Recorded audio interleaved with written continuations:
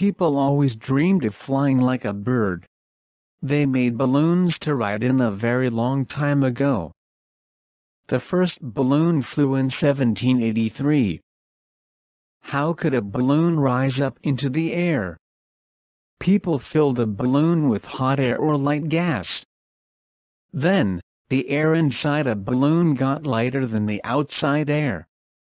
When they let go of the balloon, it rose and floated. Then wind carried the balloon. Who first went up in a balloon?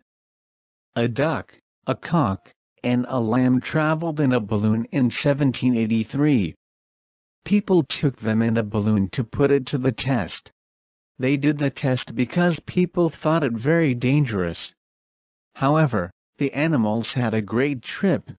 When the air inside the balloon cooled, the balloon landed on the ground safely. Later, people began to ride in a balloon.